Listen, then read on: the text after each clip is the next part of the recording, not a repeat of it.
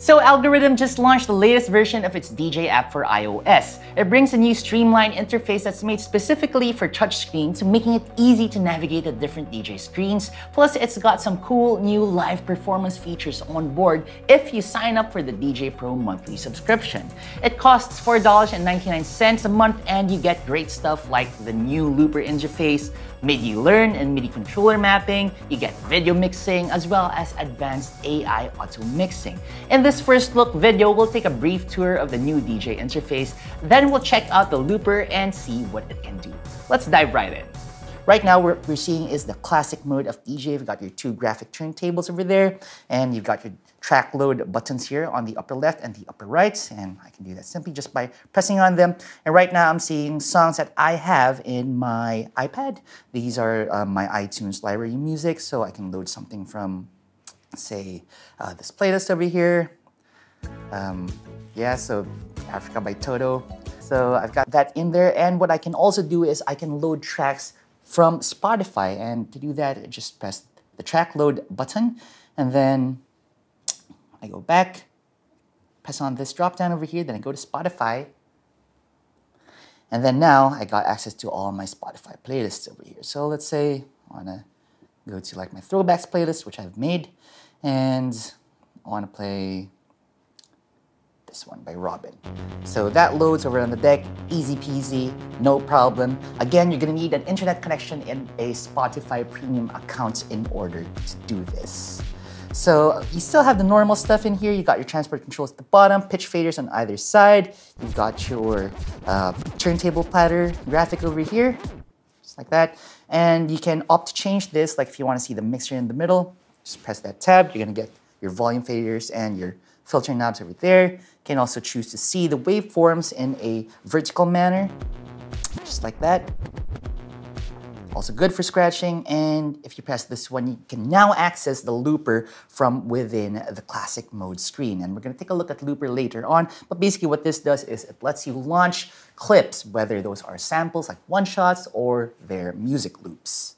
In this case, you've got like a kick music loop going on in here, got a clap, and these basically sync to any music that you are playing on the decks, which is pretty handy. Let's just stop that. And if you want to access like the old school sampler, which are basically just one-shot effects, those are still here. All right, so let's take a look at the other interfaces and screens that DJ has. So in order to do that, I just need to press the DJ icon over here at the top.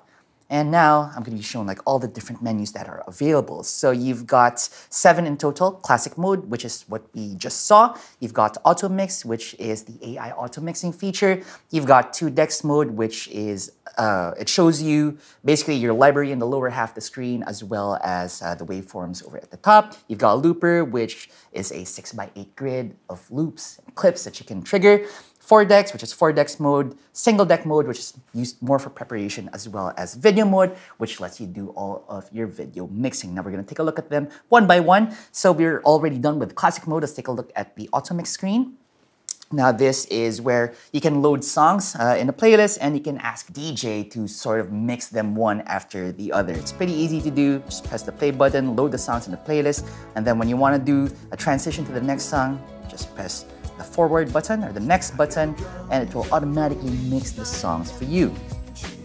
So this is pretty handy if, say, you're a mobile DJ, you're doing a function, and then you don't actually have to spin. Let's say it's background music during a dinner. So instead of just, filling up like an iTunes playlist and letting one song play after another with like little gaps in between, or poorly mixed songs, you can have DJ do all of the mixing for you. And this sounds particularly good if you are playing music that is either dance or it has like a nice steady beat. But it even works pretty well with like pop tunes, or maybe even some instrumentals like classical stuff.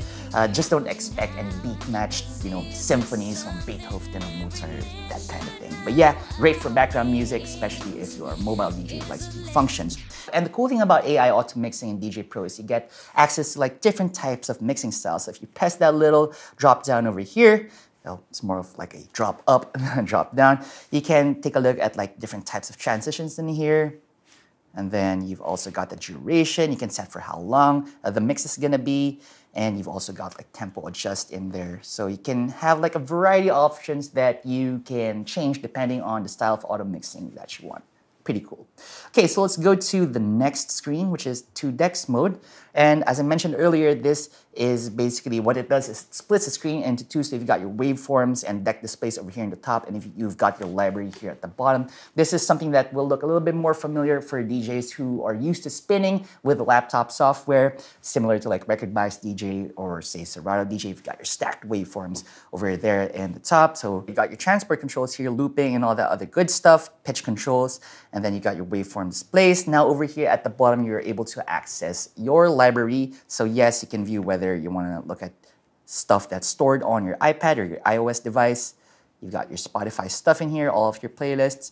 And if you've got any videos that are loaded, you can also access them through here. So basically this gives you a clear view of the stuff that you've already got in your library as well as what's currently playing in your decks. And DJs, again, who are more experienced with like, you know, they've spent more time spinning with laptop DJ software, they're gonna wanna prefer using this compared to like the classic mode, which basically is a little bit more simplified, but at the same time, this one just gives you so much more information in a single screen. I really love what Algoriddim's done here. Now, apart from viewing your library here on the lower half, you can also take a look at the mixer just by pressing the mixer icon. So again, you've got your volume faders in there, filter knobs, crossfader here at the bottom, your transport controls, move over here, and now you've got access to effects, and these are XY pad effects that you can meddle and mess around with using your fingers. Very, very cool for when you're playing at a gig. And you can also access like the looper over in here as well as the sampler. Currently what we're seeing is the sampler. Again, got all of these effects. And then if you press the button over here on the lower right, you'll be able to access the looper, and you can access different packs, whatever you've got loaded over onto your installation of djay Pro. So again, whenever you're playing something over here on the decks, the loops that you trigger over here in the looper sync in time with them. So let's try that right now. This one, so currently, that's the BPM. Just play something over here. And automatically, you're gonna hear that it sounds in time and in sync with whatever's happening. And claps.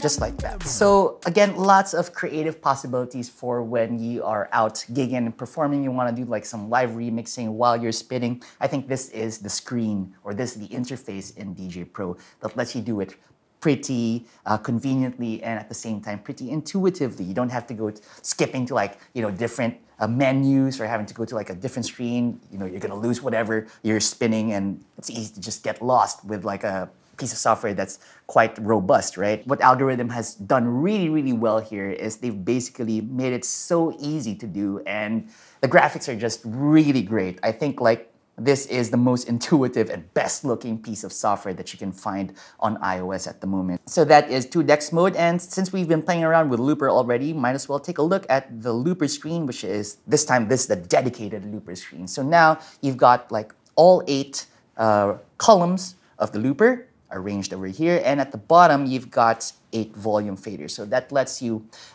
mix in and mix out any of these individual loops that you're triggering. And it's just really easy to do because all of these sync up with whatever you're playing. So let's try loading a different track here. I'm gonna go for like lo-fi house, and let's say I want to play a track by DJ Seinfeld. Okay. So let's say you've got this going, 128 BPM. Anything that you trigger here now will then sync up with whatever you've got loaded over here at the top. So let's say I want to add like some hi-hats. You can see like the tempo over here in the looper automatically syncs up with what you've got playing on the deck. You know, if you want to set a loop, loop it like that. Then you can add claps.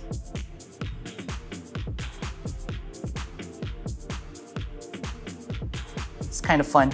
And then, you know, you can stop that, and then suddenly you've got like this nice hi-hat and clap loop going, and then you can start playing kick drums under it. You can start playing bass lines, just like this.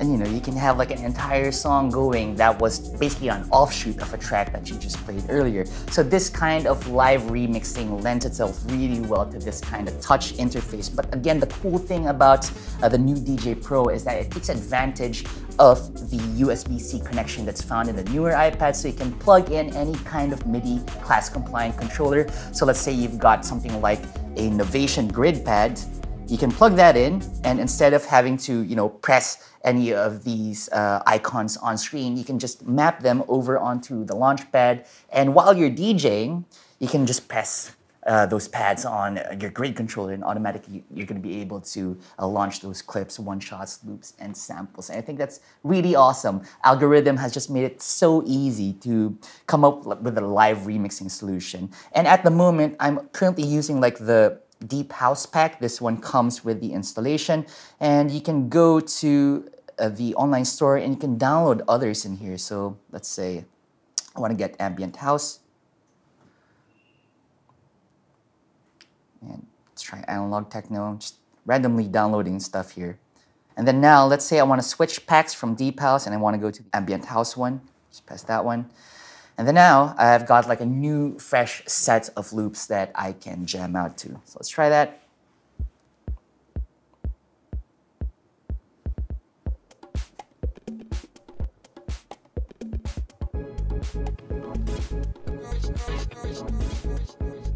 Cool, and I can mess around with this. Want to remove them, just like that. And when I want to bring them back in, easy peasy. Okay, so that's it for Looper. Now let's take a look at the other screens in here. You've got 4 decks. And 4 decks mode, you are going to see, as the name suggests, 4 decks, so you can load more tracks in there. And you can sync them all up. And you can play them all at the same time if you want to. You can assign them to which crossfader they respond to, or which channel in the crossfader, just by pressing this button over here. You can also set it to through. So basically what this means is they are not going to be crossfader dependent. And what's going to happen is you need to use the volume faders in order to let them fade in or fade out of the mix. So always better to just, put them in their default crossfader assignment just to make things a lot easier. So there you go, that's 4 decks mode. Check out the other stuff in here. You got single deck mode. As I said earlier, this is more for preparing your tracks, maybe adding hot cue points and all that good stuff. So this looks pretty similar to what you'd find in Rekordbox's export mode. You're basically gonna see like one track or one song at the top deck, and then you've got all of your metadata editing controls over here. You can add your cue points. You've got hot cues over there. You can add or delete them if you want, and you can also set cue points and that kind of thing. And also, this is also reminiscent of Serato djay's preparation mode, which basically shows up when you don't have anything connected. So you're gonna get that single deck at the top of your screen. And this also makes it a lot easier to manage your libraries from within the app itself, because you've got a larger view of your library browser over here at the lower half of the screen, or I should say the lower 2/3 of the screen. So that's what single deck use is good for. Again, you're only going to be able to access this if you are a djay Pro subscriber. If you're using the free version, you're not going to see this over on the interface. Okay, now lastly, let's take a look at video mode. Now this lets you mix video, and the cool thing about this is, again, it just functions similar to the decks over here in djay, and you can scratch with them if you like. You've got your waveform display here at the top, and over here in the middle, this is basically what is being output to the main monitor. So as I mentioned earlier, if you're using one of the newer iPad Pros that has just come out, you can use the USB-C connection in order to connect an external display. You can use like an HDMI dongle or something like that. And then when you plug that in there, this is basically what is going to be shown over on the screen. So if you're a VJ, you're DJing and you do like a lot of pub gigs, sports bars and that kind of thing, they've always got screens, right?